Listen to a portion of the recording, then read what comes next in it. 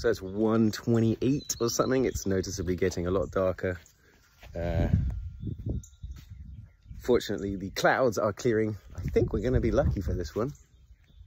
It's getting weird. It's cooler as well. But we've got 15 minutes to go, haven't we? About 80% now. It just goes that way. I can see the end of that cloud. Everyone in the family is looking at the sun except for my mum, who's looking at all the clouds. 5 minutes until the total eclipse and the cloud has turned up. It's right here. It's still going to get dark, but we're all willing it to go away. Go away. Yeah, here it comes. Wow. Oh my God, this is bonkers.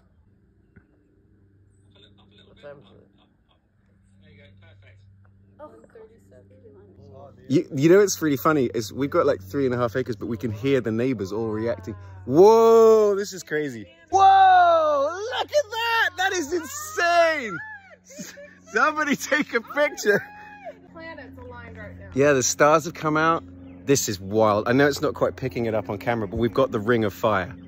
This is incredible. No wonder people back in the day were like, the gods are angry with us.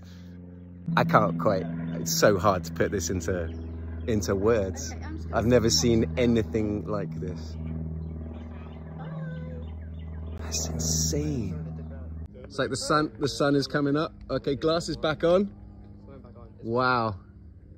When I heard this was going to happen, someone told me that an astronomer wouldn't cross the street for a 99.9%, but they'll cross the world for 100%, and now I understand why. Because this is 99.9%, and it's like, you know, okay, wow. But totality, whew, that was crazy.